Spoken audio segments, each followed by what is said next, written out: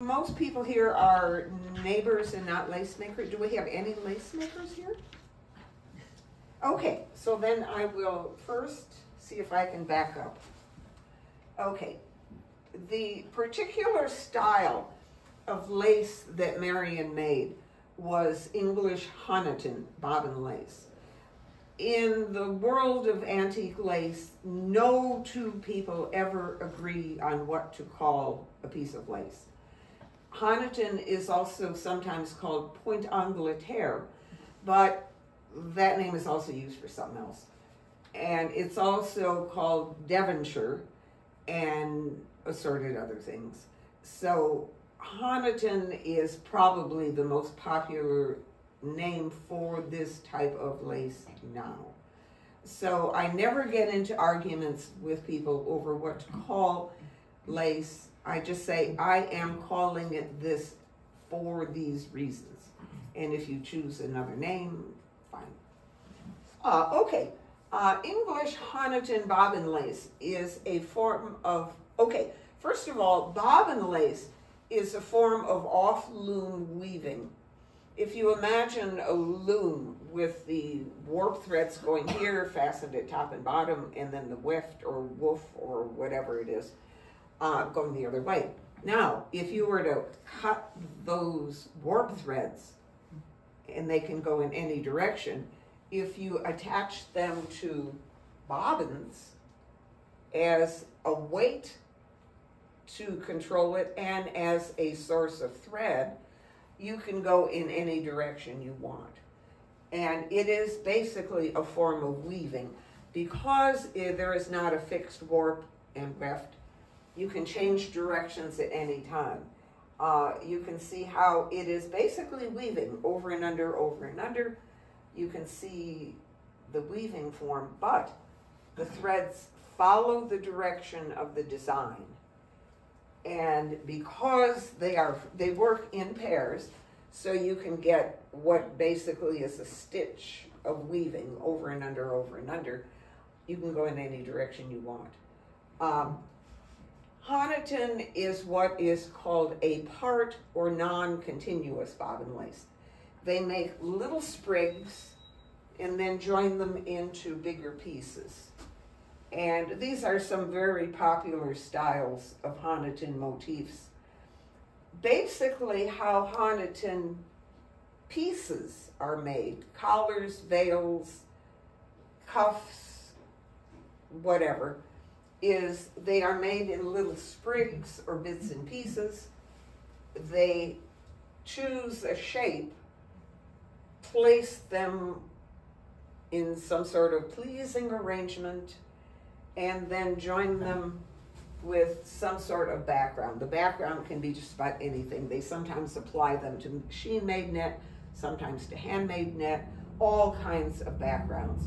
But what is fun about English Honiton is it was not as regimented as the Belgian lace industry. They were free to do anything they want. There were, of course, commercial pieces that were made and sold in stores as collars, cuffs, veils, but a lot of people would simply go to their local lace dealer, say, I want a kind of bib-shaped lapel front collar, okay, this big, and then start picking out pieces from the inventory of the shop and have them arranged, and then very often it will be an assortment of expensive pieces like these that have fancy business on the leaves, or more mundane shapes. And then they might say, well, okay, this is for a special occasion. Let's splurge and get a bird or a more expensive piece. And this one is fun because it has a separately made detached wing. And what is so much fun about Honiton is it just is a jumble of an English country garden. Flowers, leaves, and bugs, and birds, and butterflies, and all kinds of things. And this was perfect for the style that Marian was working on. Can you see from where you are? Or am I in? That's fine. You're fine, okay. Thank you. Just yell or move. I have to sit in front because my hearing. Okay. But the background is one of her designs, kind of an Art Nouveau sort of thing. And so anyway, let me get on to Marian. When she, I have not yet seen her house, and I'm hoping Susan, my chauffeur, will drive past the house before we leave so I can actually finally see it. Over the years, I have talked to people who knew Marian, but I have not yet seen the house. And I was always a little baffled about how could she have been apparently very happy, very active, very social in this curious ramshackle cottage. And the other mystery, she was Marian Gray in the New York Times in her obituary. So anyway, I know more about her life in lace than I do Marian in the person. And I am hoping when I meet some of you people that I can certainly stay in touch with you and get to know her personally and fill in some of the blanks that I didn't know. What I finally figured out, and those of you that knew Marian will be able to confirm or say you're totally on the wrong track. But my best guess was the reason she could have been so happy in Sneden's, in the little cottage, from what I understand, kind of rustic or not, she didn't have a dishwasher, I don't think, okay, okay. That the reason she could have been so comfortable in those circumstances goes back to her childhood in England. Yeah. And the pictures on the right are the area where she grew up and the kind of forests and country gardens she would have known. And this is just a little piece of a stone wall. Before the lecture that I did last year, my niece, my blessed chauffeur, drove me through Sneden's and I snapped a few pictures. But I thought, that certainly reminds me of the English countryside that she knew as a child and where she would have played with her brothers. And she and her brother Bertie and Llewellyn made up the Mabalulu.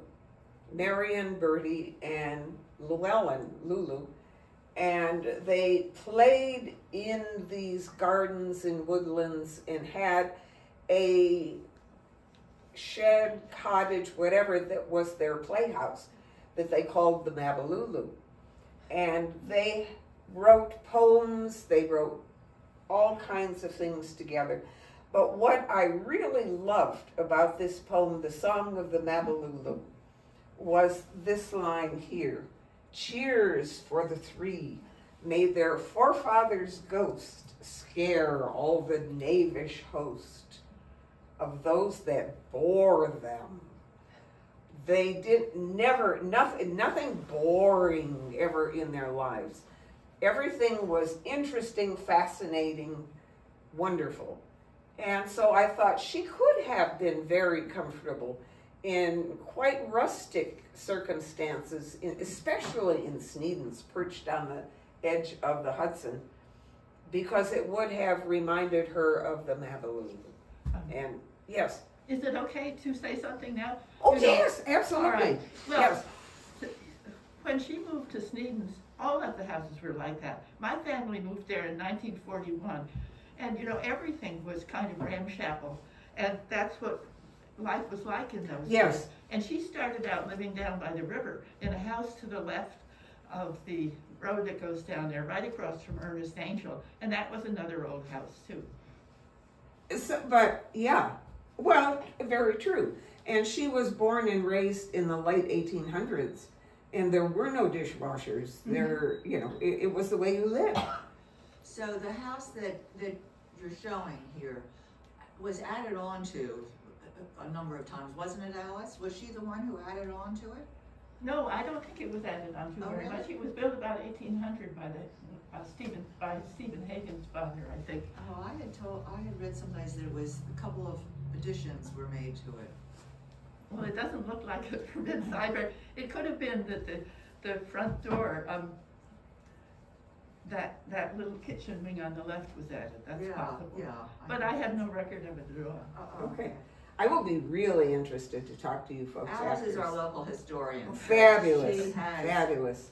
she's the one to go to. I will. Okay, so now we come to Marian. And from what I have gleaned over the years is that she was one of a kind. There were many incarnations of her. The student of the world that wanted to escape from the vicarage in England, and her Aunt Kate was the key to getting her out of the little village, so she would not spend the rest of her life in a rural town in England. Author, wife and mother, maybe wife not so much, mother, lace merchant, really a wonderful character. The little drawings in the corners are her designs, and I just love the little bat up in the corner. Artist and lacemaker, mentor and teacher. These are quotes from her son's writings. Unremitting advocate of antique lace, perfervid tub thumper for antique lace. I think, wow, what an adjective to have. But she certainly kept antique lace alive. And she was living in a unique time. This is her family. I don't have labels on all of the characters, but the map in the corner is really the key to her lace studies and her life in lace. She was born around here, they moved around here, but this is, Honiton itself is maybe too small to be on the map. Oh, here it is, okay. But it's all in a relatively small region. And why Honiton has so many different names. This is Devon, this is Exeter, or Somerset, etc., Dorchester, Dorset. The whole area was a stronghold of lace making. And this is the time when she was living in England. And these are more examples of English Honiton. Her great, somewhere on her mother's side, I believe, was William Cowper, the poet. And the line that all lace makers love to quote, "Yon cottager who weaves at her own door," that was the history that she grew up with.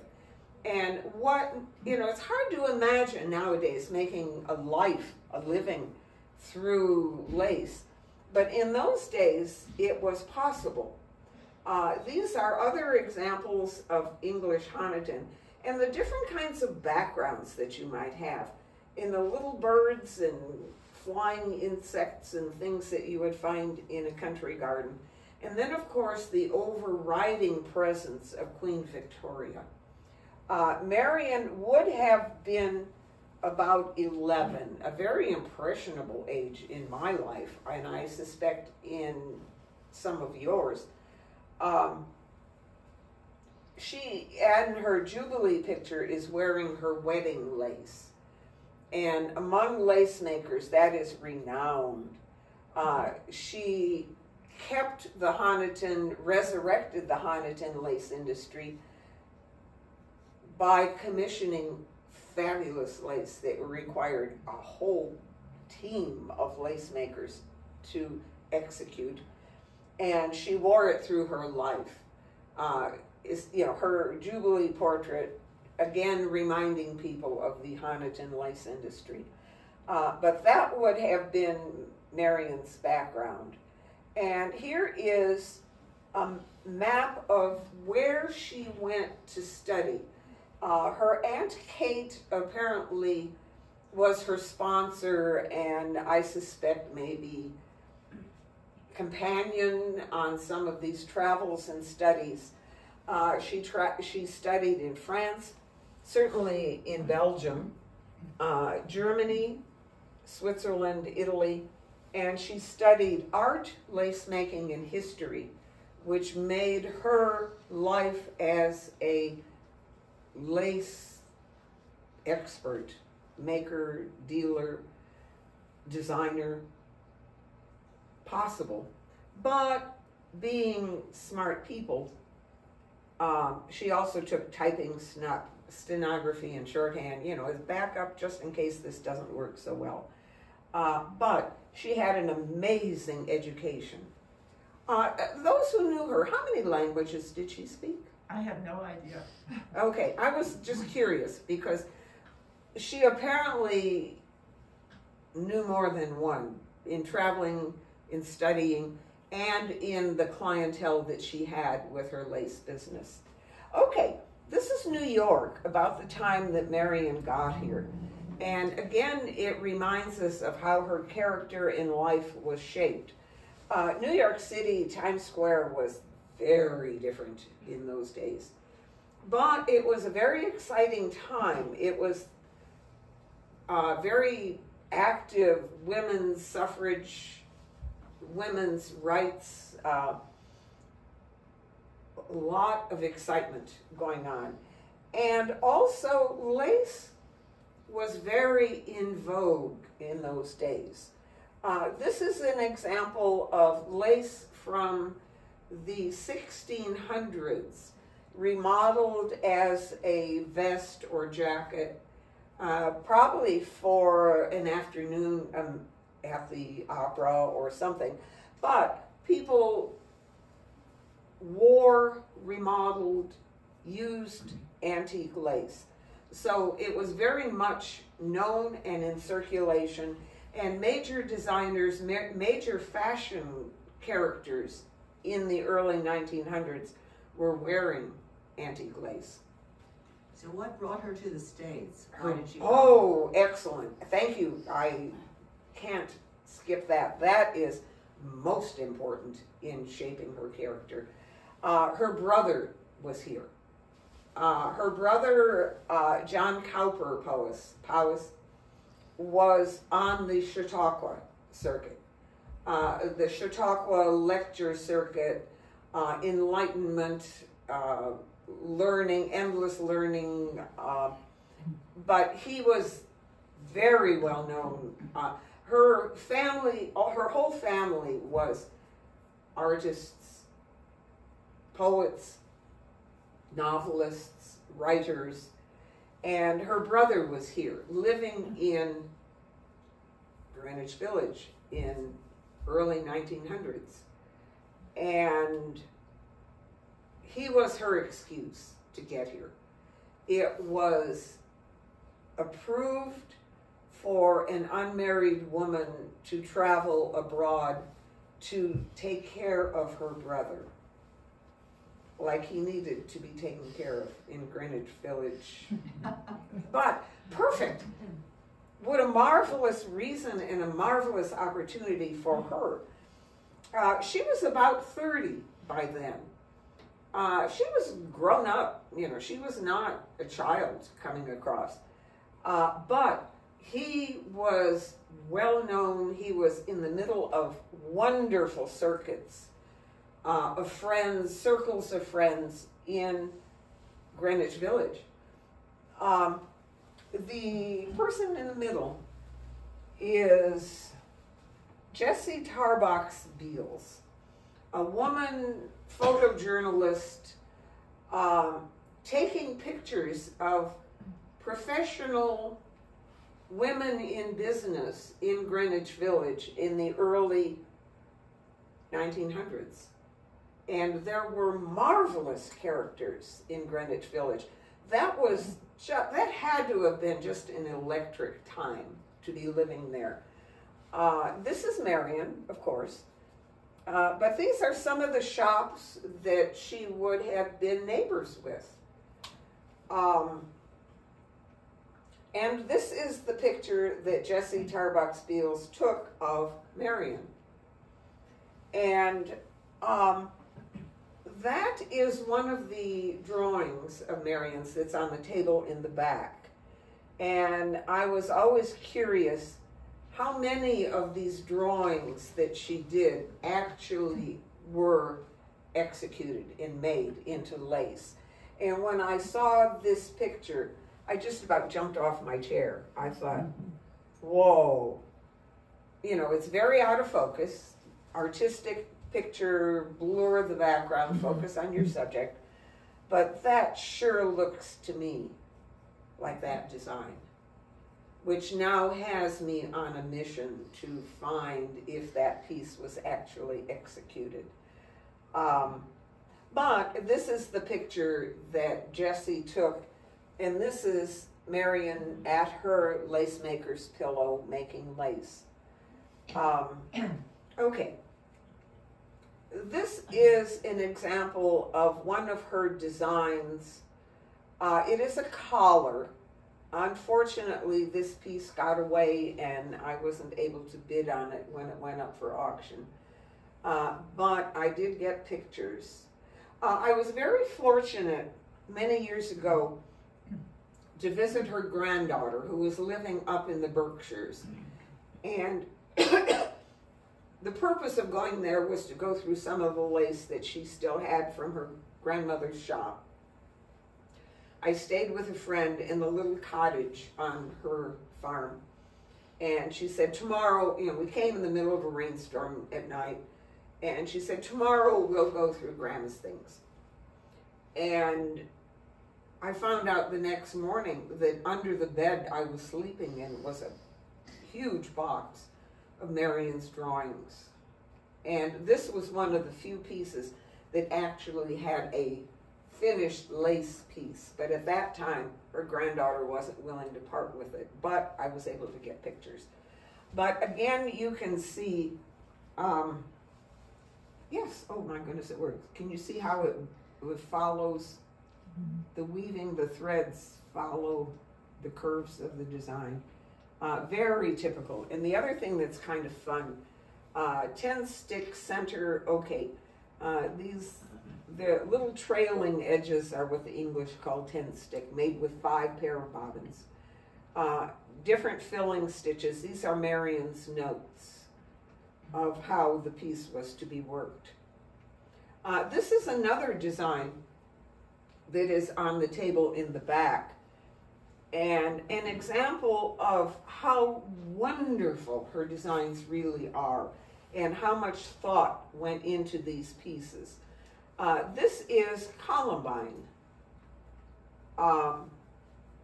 And Columbine looked at from every viewpoint. If you look straight down on a Columbine flower, you see this. And what to me is just magical is the shape of the little petal horn things on a columbine. When you look at it from the top, have this little crescent shape. And look how she treated it at the border of the collar.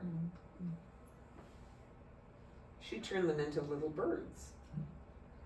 And I think that is just magical artwork.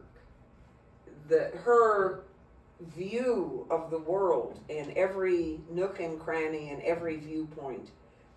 Here are buds, columbine buds. And here is a seed pod of a columbine. And when they crack open, you can see the seeds in each of these little pointy things. Anyway, you can see the actual artwork on the back table. Just absolutely wonderful artist.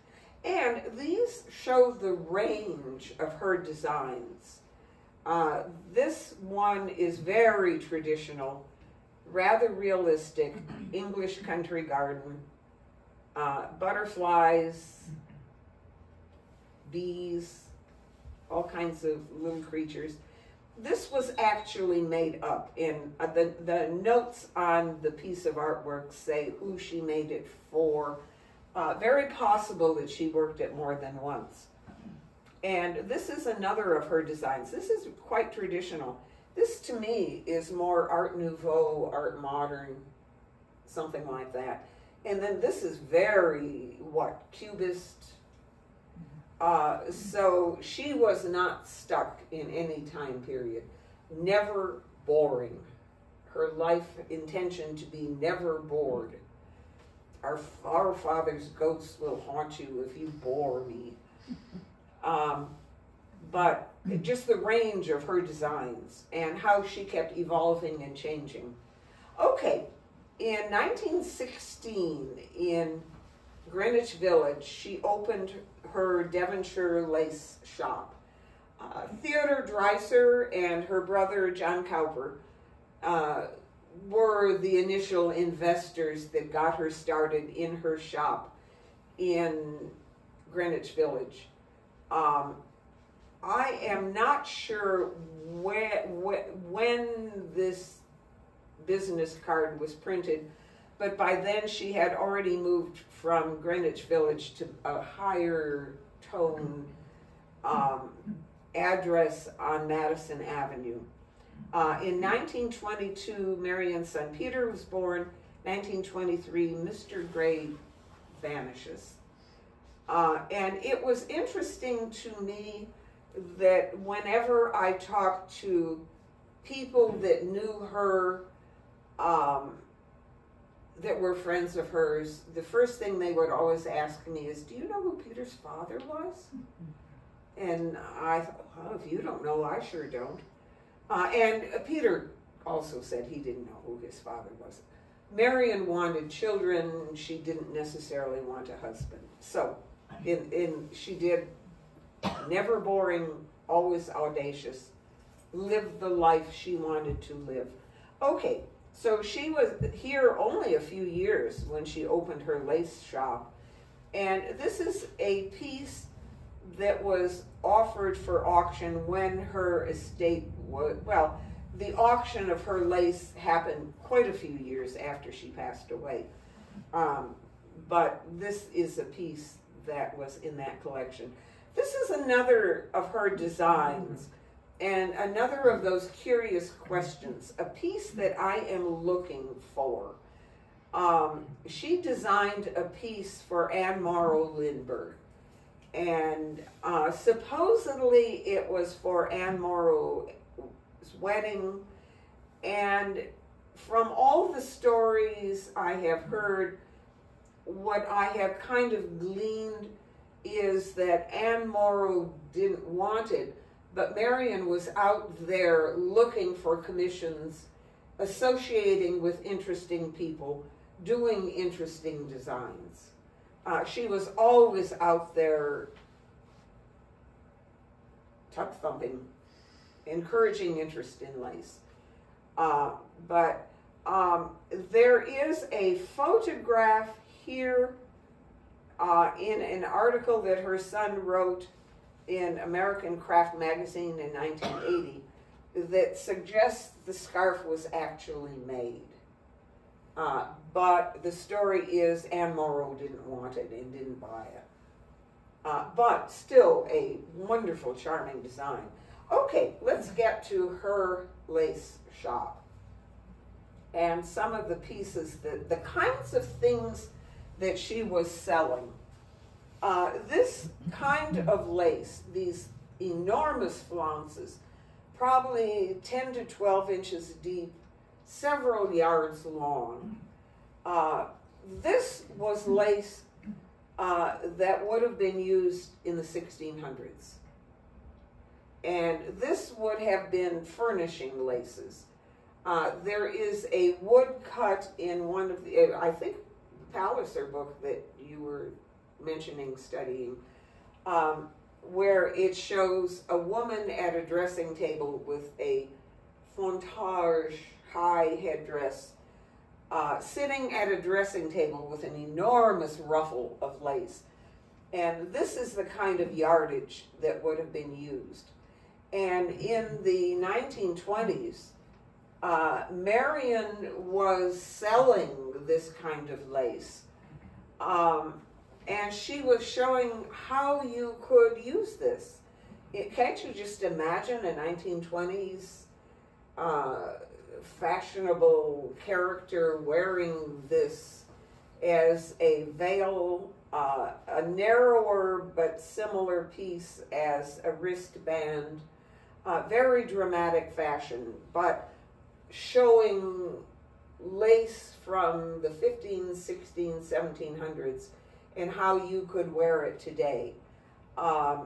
This is a church lace, alb or surplice flounce, and she is turning it into a wearable. The pieces that we see here that Marian has posed on models, and it really says she had a high-class lace shop. She was paying for very high-class photography to show how these pieces could have been worn. Many of the things that she is showing are minimal cutting of the lace. Very often people use these as yard goods and cut them up into different shape, put a pattern on it, cut it out like paper dolls, made something. Many of the things that she was doing are pretty much reversible. It is respecting the lace, but encouraging it to be out there and worn and shown. Whoops, okay, which button? Okay, this is one of the key pieces from her collection. This, if you recognize the emblem, is Napoleon. This is the Alençon bed set, very well known in the lace world, commissioned by Napoleon to support the Alençon lace industry. It consisted of these great drapes, the bedspread, and a flounce. Now, this is the piece that we are looking at here, which Marian has posed. You are nouveau riche American. You want to knock the socks off all of your friends and neighbors. How better to do that than have your daughter wear Napoleon's bedspread as a wedding veil? And the audacity of suggesting that is, I think, is just wonderful. But obviously a very professional photograph. And the whole bed set, there is another story that could go on forever. But the pieces were split up over various museums. It is not really clear which pieces Marian actually sold, but she certainly had it in her shop to photograph, to promote. This is an article over here that I did in a newsletter that I did some years ago.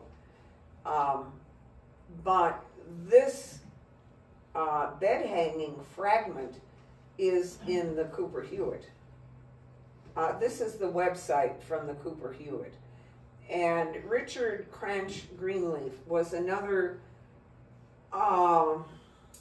really interesting character at the beginning of the 1900s. A man of money,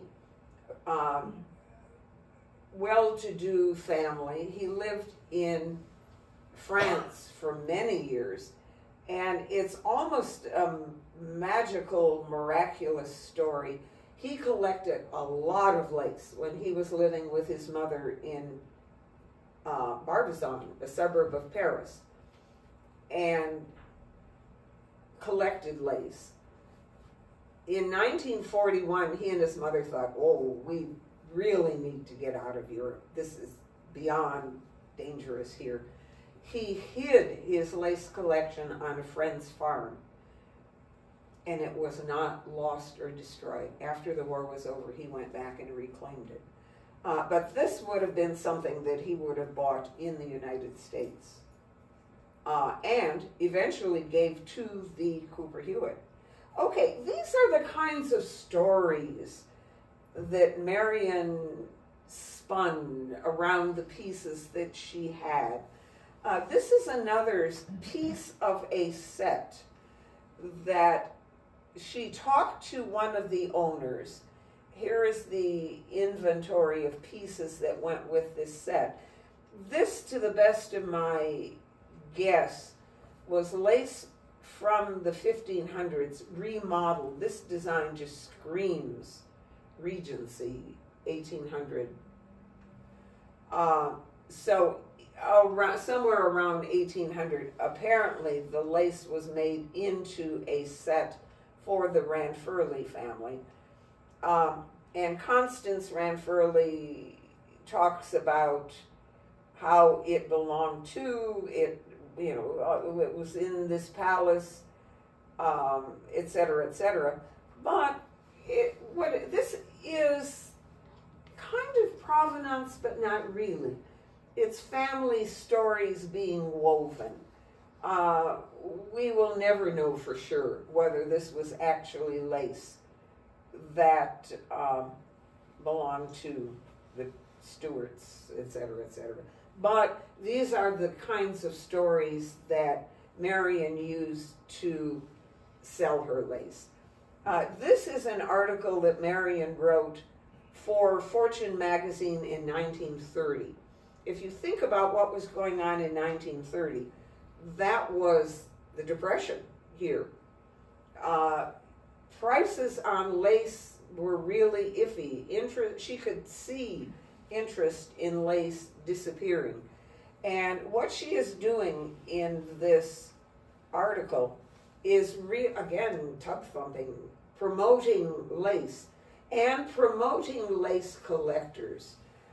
These are the brilliant pieces that were collecting lace. Mrs. J.P. Morgan, Mrs. George Blumenthal, Mrs. Philip Lehman, notable lace collector, Mrs. Hutton, Mrs. E.F. Hutton. Okay, their husbands' investments, their husbands were in the middle of the turmoil in the stock market. And Marian was promoting their lace and promoting lace collection and promoting the pieces that she had sold to people to ensure their value stayed. But here again, she is weaving these wonderful, never boring stories. Whoops, let me back up. This is the button for the arrow. To England's Virgin Queen belonged this apron. That language is classic Marian writing. But the coffee spot was made by Mistress Dorothy Fairfax. Oh, the Queen was not pleased. Okay, this lace, this coffee stain. How on earth does anybody know that that coffee was spilled in the presence of Queen Elizabeth? But doesn't that make a wonderful story? And don't you want to just go out and buy this and have this tea stain, coffee stain? It may be seen at the Devonshire Lace Shop. You may have it, strings, coffee spot, and all, for $600. Okay, $600 in 1930 translates to about $12,000 today. The market is not there. So her lace shop closed in 1945. But still she was a never boring, always interesting, really promoting women, promoting women's rights. This is a card from Not sure if it was a successor of the Devonshire Lace Shop. I think it was a contemporary that kind of merged when she closed her shop. But we are pleased to announce that Mrs. Inez Carl, formerly with the Devonshire Lace Shop, is now associated. Well, okay, look. The Devonshire Lace Shop was 556, whereas the real lace shop, 556. Okay, maybe a different floor of the same building. I'm not quite sure. You know, maybe it will be revealed at one time. But Mrs. Inez Carl is a very interesting person in her own right. She was a young black woman. So not only was Marian promoting women, she was promoting diversity. So anyway, when she closed her shop, her influence continued.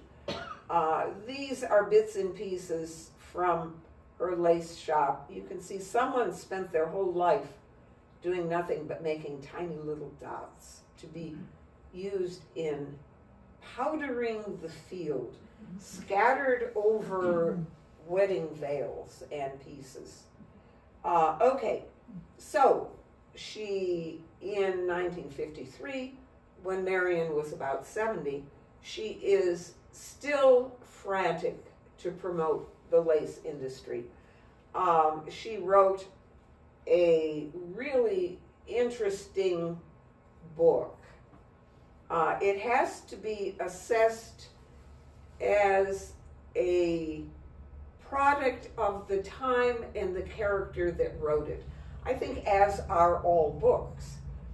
She is covering the whole universe, the beauty of lace, the naming of lace, the pedigree, the key, everything. Lace design, church lace, decorator's lace, bridal laces, lace collecting, directions. She is covering the universe in this book, which is on the table back there and, of course, in the museum. This is a page that for years was used as a guide for lace collectors. Little bits and scraps. This is another of these magical stories that Marian was writing. This piece has wonderful clues in it. C.B. Baronet, a date in here someplace. So Marian wove this wonderful story about this lace being made for Catherine of Braganza, C.B. Well, Baronet has nothing to do with Catherine of Braganza that was about to marry the king. So that's one clue that doesn't quite work, but doesn't faze Marian. She continues this wonderful story about how this lace was on the boat going from Honiton to Spain for her marriage. Okay, some years later, someone else in England came along and did more research on that. And he was determined to figure out who exactly was C.B. Baronet, and did a lot of research and found out it was Coppleston Bampfield. Everything fits. The date 1661 fits. He was a loyal supporter of the royalty. All of the clues fit.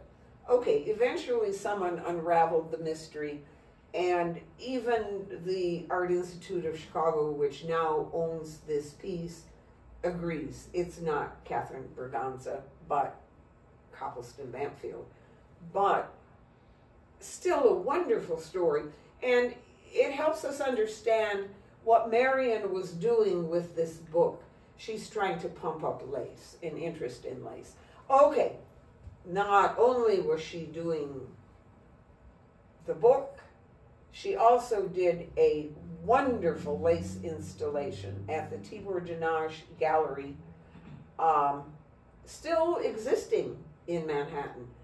And Tibor was one of the people that I visited to get information on this remarkable exhibit that she did.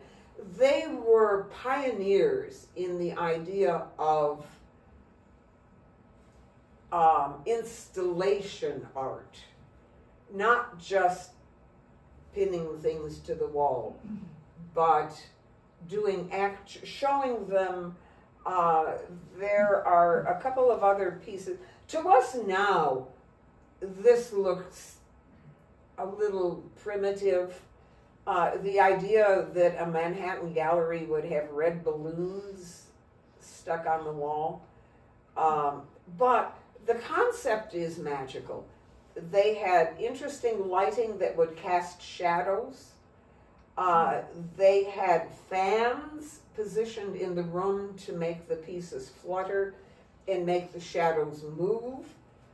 And they also commissioned Tyler Parker, I would have to back up to see, but he wrote a poem for this.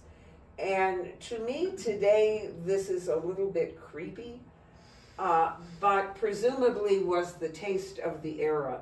Lace is the tender flower that grows, and they're talking about nourished by the dew of human flesh. A little creepy for me. The weave relaxes and tenses with the flow of feeling. Okay, fine. But the idea that they were doing something so imaginative and so creative to promote lace at a time when it was dead in the market. And according to Tibor, after he asked me if I knew who Peter's father was, he gave me pictures and stories and all these other things. Okay, so now we come back to the end.